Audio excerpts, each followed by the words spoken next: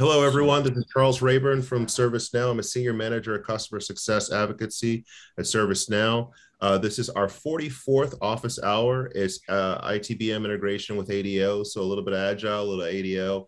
Our goal here is the first 30 minutes. We've invited a really great subject matter expert to speak, Rob Erickson, to talk about the particular topic, as well as to demonstrate what's going on with the topic. And the remaining 30 minutes is all for customers such as yourself to ask any questions that you may have that come out of this. For those who are watching the video, feel free to let us know if there's any questions. Just post it on the community site that you see it, and it will try to respond to those accordingly. So without further ado, Rob, take it away. All right. Thanks very much, Charles. As you mentioned, my name is Rob Erickson. I'm a senior product manager in our ITBM team at ServiceNow. Been with ServiceNow for a little over 7 years.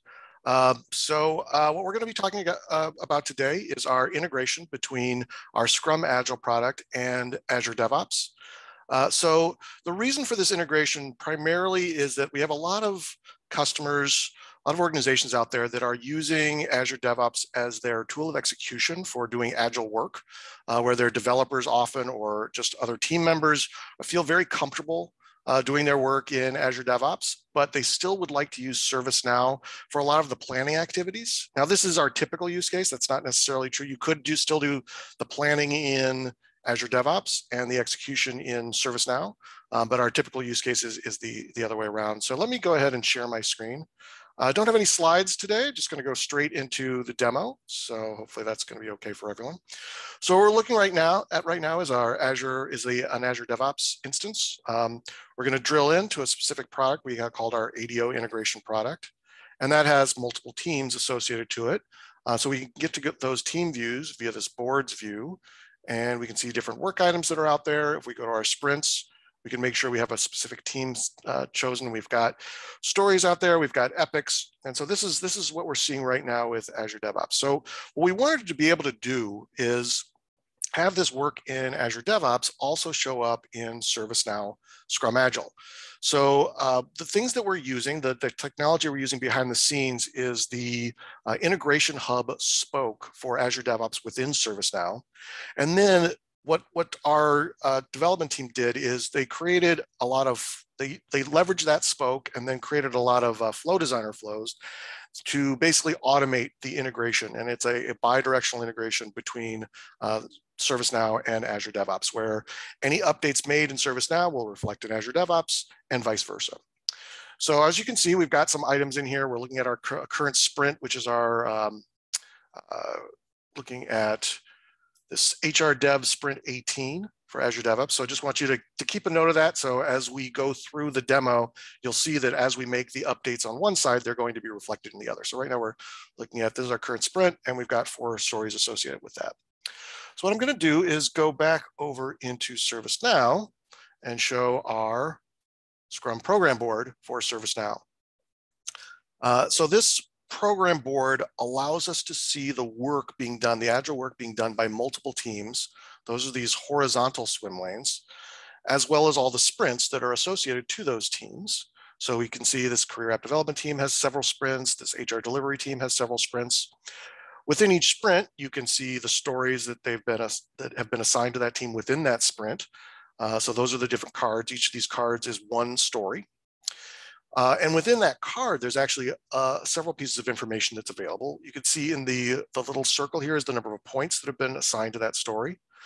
We can see, this blue dot. If you hover over it, it will show you the epic that story is associated to. You can see before the story, we could see a check mark for any stories that are actually complete. They'll have a check mark next to them. Or if a story is blocked, it has this red X in front of the story. And then there's also a little icon next to the story that you'll notice, and that's really the origin of that story. Where did it come from? So most of these, as you see here, were all stories that were created directly within the Agile product. Later on in this demo, you'll see actually a different type of story we're going to create from an incident that will look slightly different. All right, a few other things that we can see with this particular view. So if we go to our backlog view, we can show our team backlog. So we can see if there's anything that has not currently been assigned to a sprint that a team has associated to it.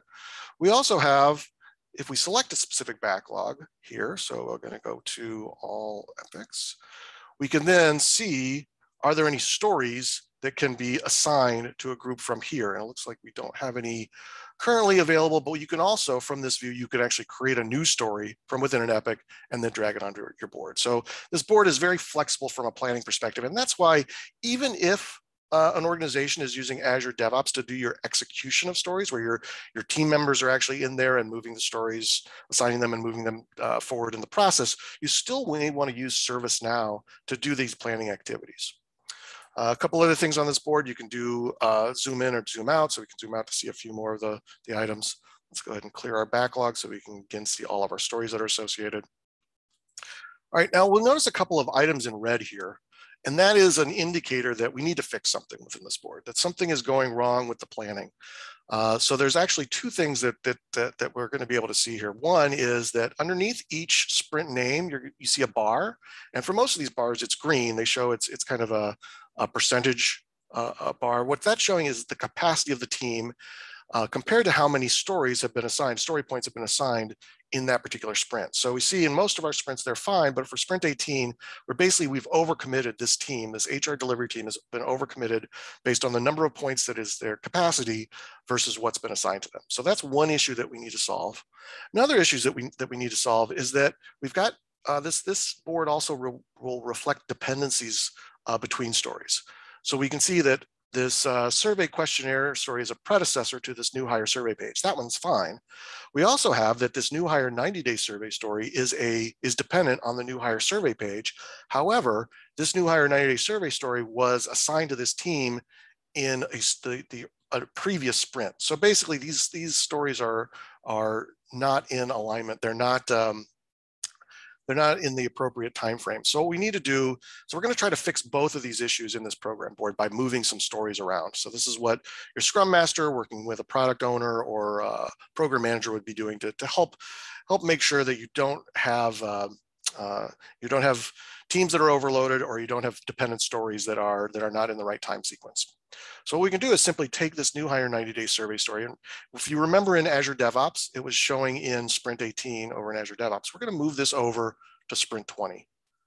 And so immediately we will see, if we wait a moment, we can see this has gone back to green, showing that we are now at the appropriate level of capacity. And we fixed our dependency issue. This dependency line has now moved to green between the new hire survey and new hire 90-day survey. But unfortunately, now we've created a capacity issue in Sprint 20. So we need to basically find something from Sprint 20, and we're going to move that over to Sprint 21. So now we've fixed all of our issues, and we can also maybe we can remove this blocker from this particular story, hopefully.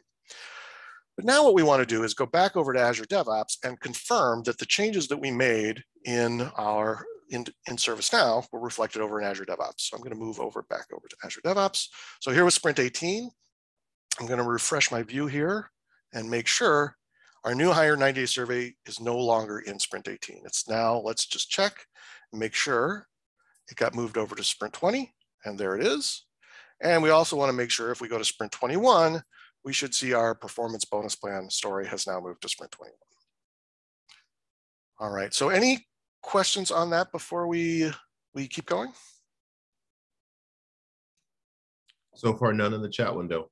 Okay, so yeah, so that's basically showing that as you make those changes in ServiceNow, they will reflect over in Azure DevOps.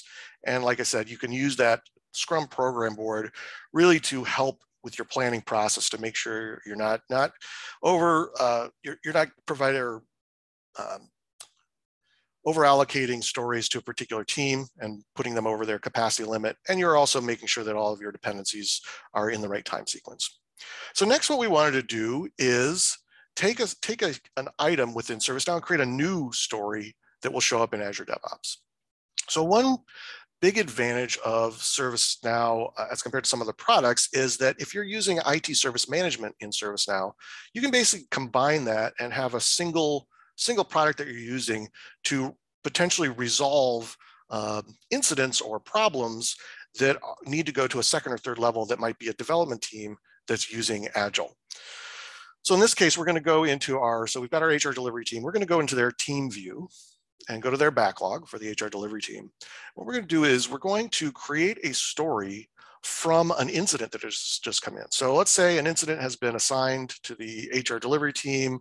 We're currently logged in as our product owner, Eileen Modern. We're going to say that this incident was assigned over to Eileen.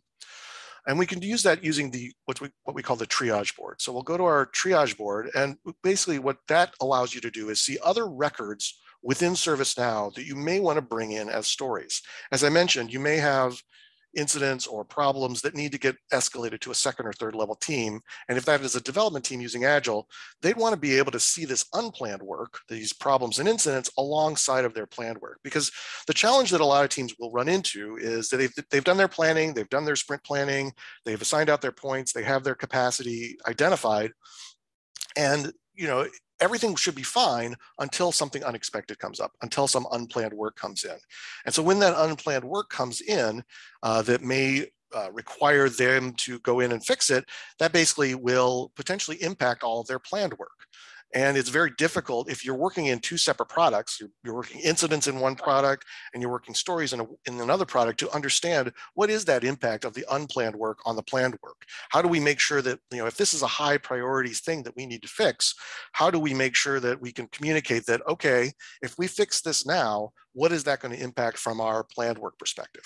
So we're going to show how that will work here. So what we're going to do is go to our all incidents view, and we've got a lot of incidents out there.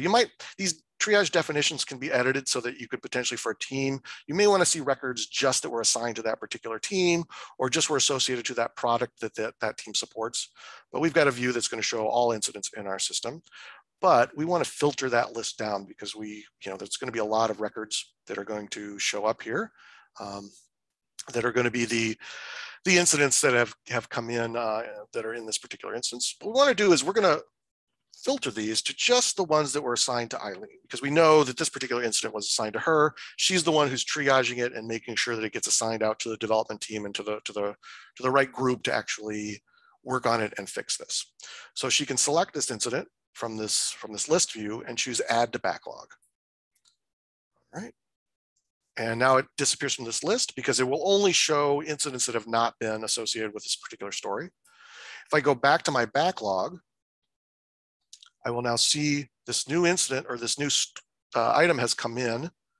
And if we click in on it, we'll see that there's two different tabs within this particular record. We have our incident. It still exists, the incident that was out in the system. So it can still be tracked. It can still be, communication can be sent back to the caller once it's resolved, or if there are any follow-up questions. But in addition, we see a tab called story information. So now this incident has been linked to a new story that has been created. And now this story is associated with this HR delivery team, and it can be now worked alongside the other planned work by this particular team. So what we're going to do is we're going to say, we're going to assign a certain number of points to this, and we're going to click on update. We could potentially assign it to an epic or a theme or a specific product as well. So now we've created this story for this database error on lookup function in our backlog. If we go back over to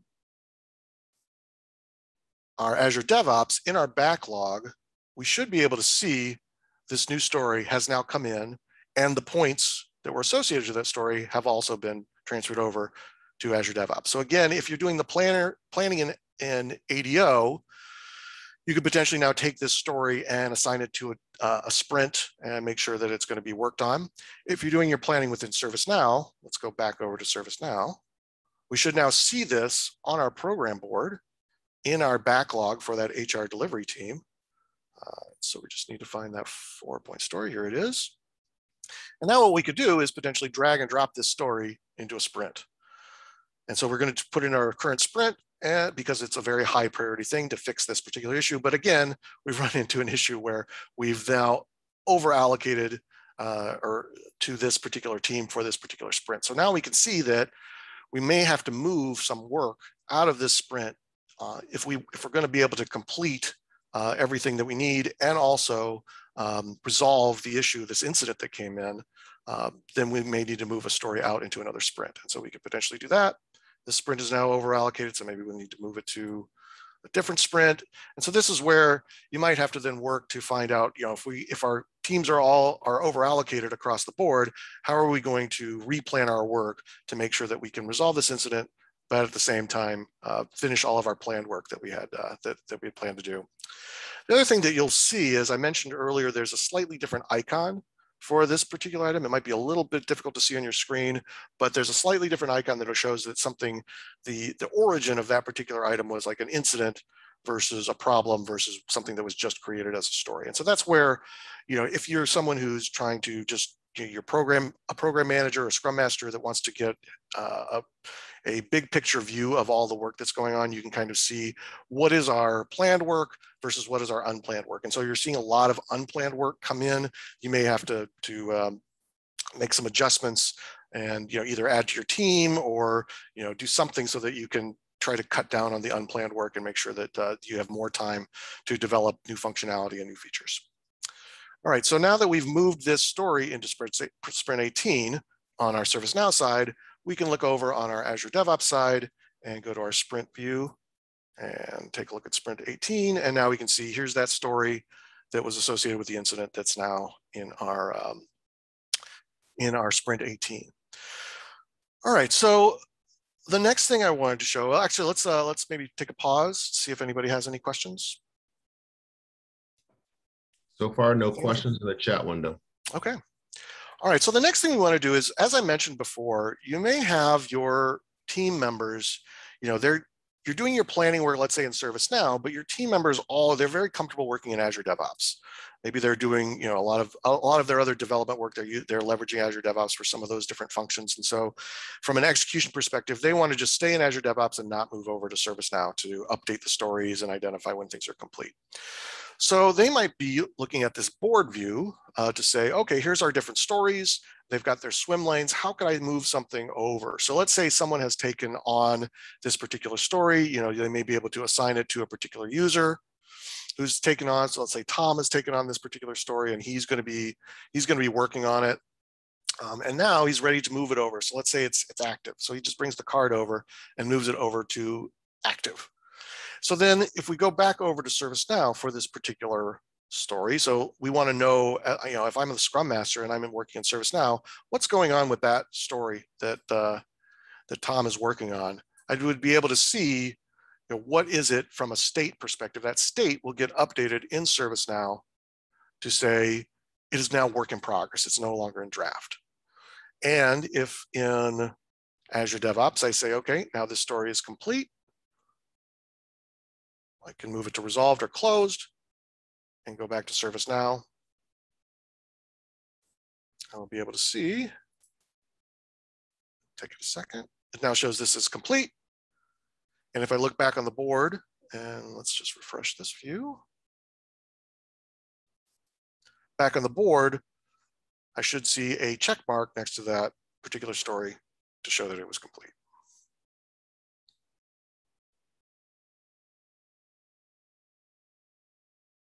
And again, all of this is happening in real time. So there it is, showing that it's complete. Now, we get a lot of questions around exactly what fields will integrate out of the box.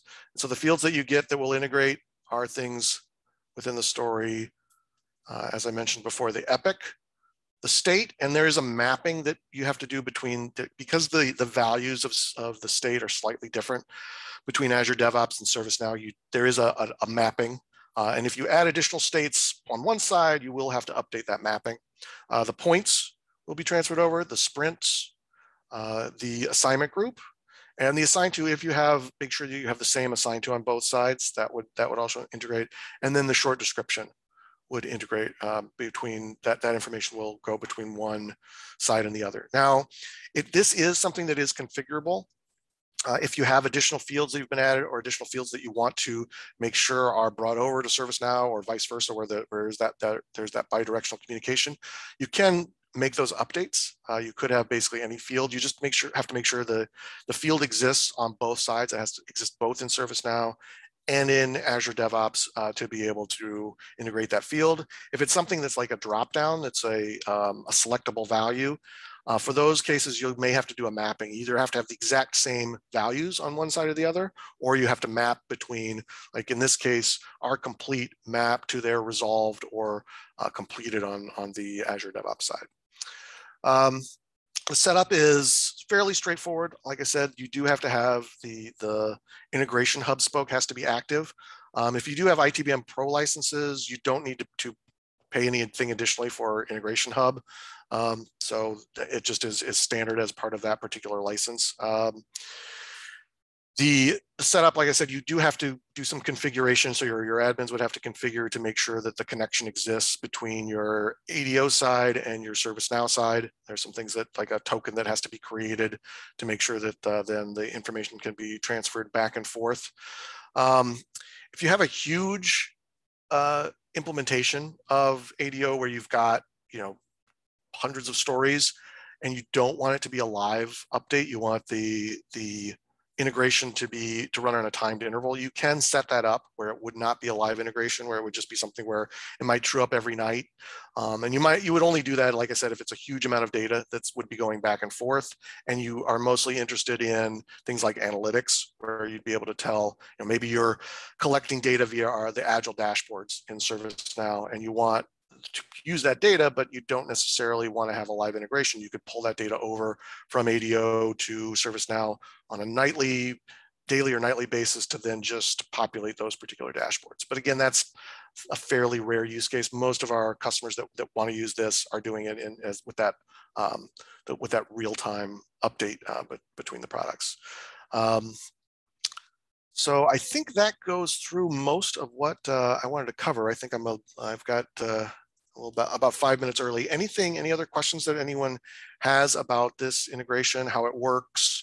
I didn't go into too much into like the setup and the real, the technical part of the integration, but we could go a little bit deeper there if someone wanted to. Okay. Definitely, since it's such a lighter crowd, if you guys all want to take yourself off of mute, you can go ahead and ask questions directly. I would say if there's possibility of going through some of the configuration elements in a little bit more detail, I think that would be greatly served, unless someone else disagrees. And I will definitely take silence as acceptance. Okay, let me bring up, so the best place that I've found to, that goes through is actually in our online documentation. So I'm going to bring that up.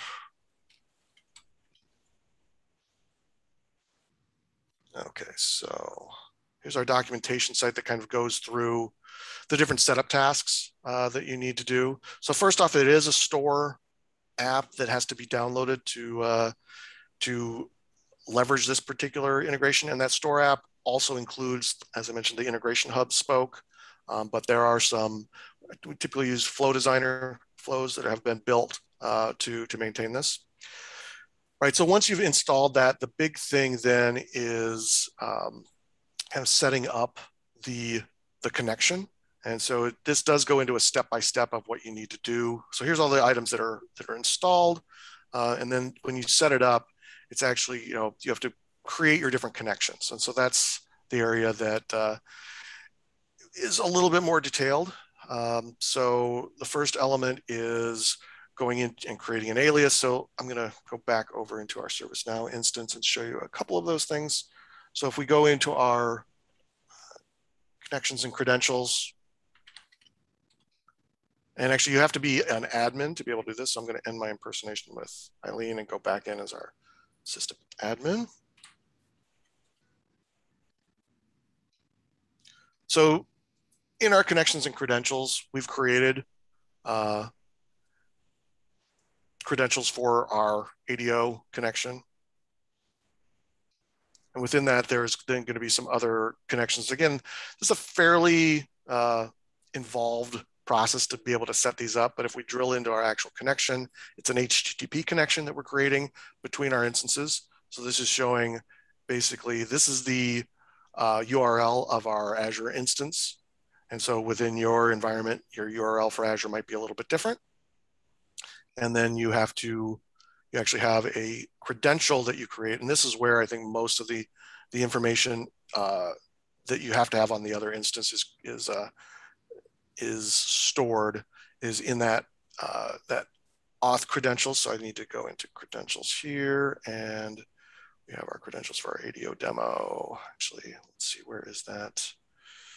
It's actually under your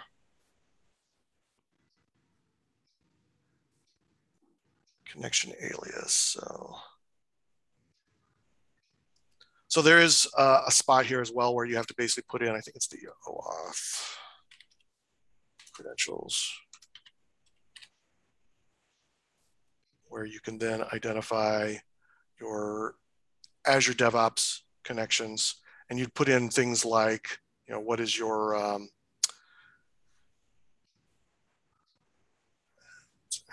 so what is like your URLs and items that need to be set up on the ADO side.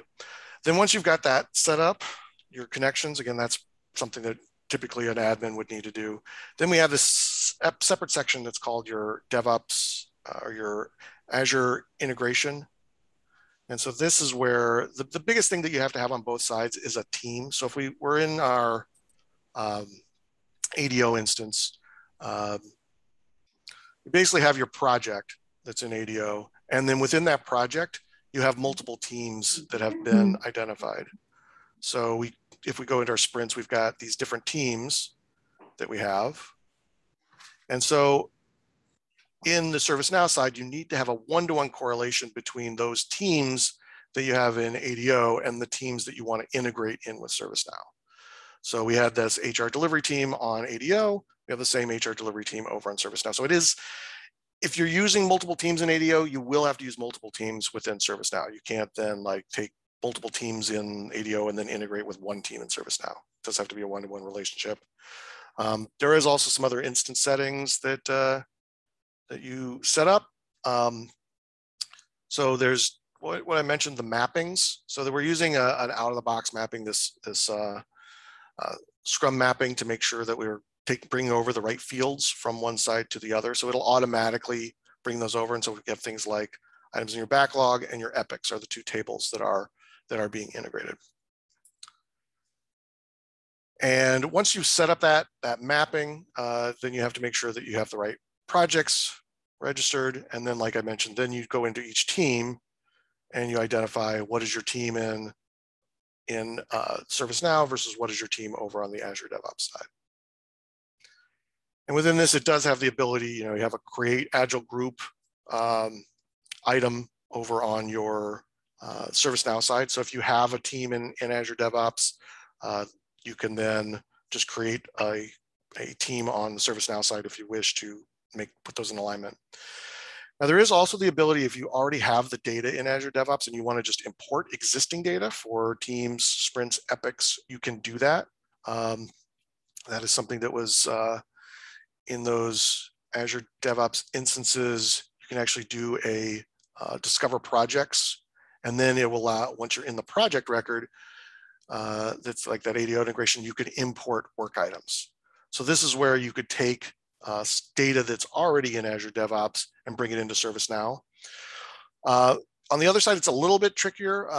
We currently haven't yet built the ability to take existing ServiceNow items and bring them over to Azure DevOps. It's something that there is a workaround where you can make a small change to the item, and then it will see that it exists and we'll put it over in Azure DevOps.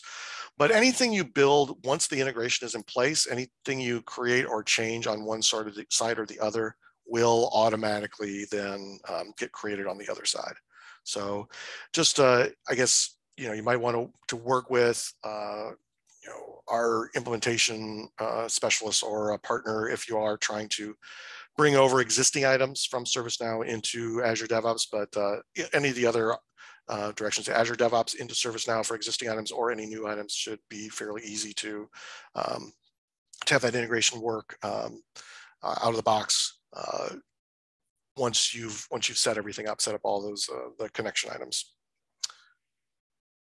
So I think was primarily it from a connections perspective. If you do want to just make sure, if you're running into issues, there are error logs that can be referenced from within the Azure DevOps integration.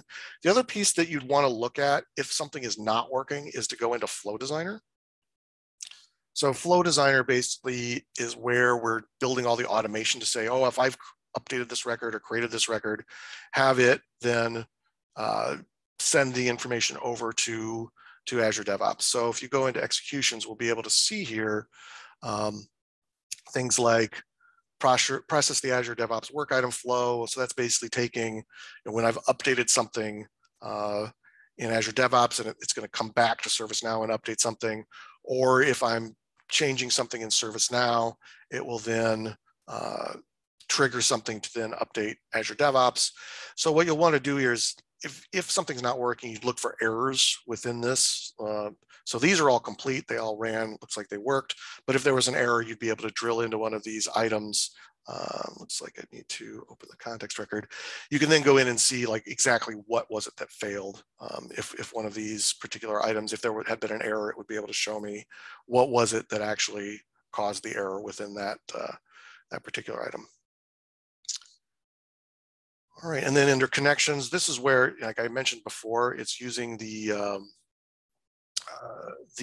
integration hub spoke with ADO, and so we can see we've got some of those have been configured. Our Azure DevOps integration hub spoke has been configured. That's what we actually configured to create that integration between the two items. And so if you did want to potentially build an integration out with Azure DevOps that wasn't necessarily with our out of the box, that integration hub spoke would be what you might be able to use to do that. But that would be a lot more involved because what we've built out of the box is basically ready. We've already used the spoke and built all the flows and the necessary automations to make that integration work.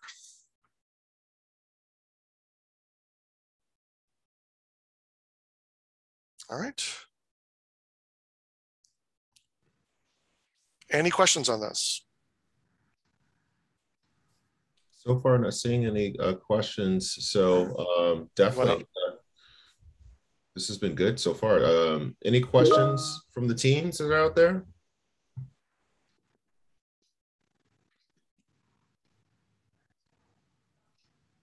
All right, I'm assuming this was all crystal clear. Definitely, it's been a great pleasure walking through this. Namita, is there anything that you think that we need to add to this conversation at all, or? No, I think this is wonderful, Rob. Thanks for covering also the configuration part, which was not part of the demo. So thanks for adding it on the request. Yeah. Okay. All right. So did you want to open things up then for other general questions? Yeah, we could do that. So let's open up for questions. I'm also too going to launch the poll just to be safe. Are there any questions, Alicia or Mandy? I don't think I have any questions at this time regarding the Azure DevOps component of the alignment planner and how all of that integrates. Yeah, we didn't really actually go over alignment planner workspace. There is going to be, so if you're somewhat familiar with alignment planner workspace, that's the part of our product that allows us to do things like road mapping. So there is a future integration plan that's actually in development with Azure DevOps that would allow you to take work items from Azure DevOps, such as epics, and have them come into the alignment planner workspace as planning items. So that if you've got, let's say, you're doing maybe hybrid work where you've got some projects and demands that are out in your system, but you're also doing epic work in Azure DevOps and they have start and end dates associated with that, you'd be able to see that all on a same timeline view, a same roadmap view with those items. Currently, we basically allow you to do that. I'm gonna just share quickly about alignment planner workspace. I had that in one of my instances here that I was showing. So our alignment planner workspace, make sure I have the right instance. Here it is. So alignment planner workspace allows you to see things on a roadmap. And if we show the portfolio view, you'd be able to see things like, I'm going to color code these by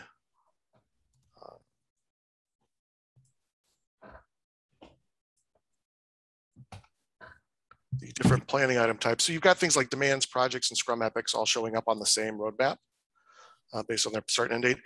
What our Azure DevOps integration with APW will allow you to do is you wouldn't have to have a record within ServiceNow for like the Azure DevOps work. It would show up as roadmap items, and it would be kind of like Azure DevOps Epic would show up as a separate item. You'd be able to visualize on your roadmap alongside your any other planning work that you have planned, like any other demands, projects, Scrum epics within ServiceNow. So that's really what that integration will ultimately do.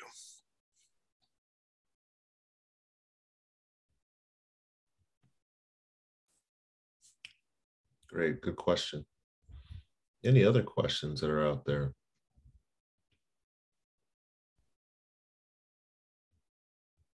All right, well, I again, thank you so much, Rob, for your overview, and especially going through the configuration as well. For those watching the video, if there's any other questions you guys have, please post that into the community. We will end a little bit early here, given that there's no more questions, but definitely, as always, thank you guys so much for attending or watching this office hour. We hope you guys have a great rest of your day. And for those that weren't on the call, enjoy your Thanksgiving week. Take care, everyone. Thank you so much. Thank you. Bye-bye. Thanks, Rob. All right. Bye.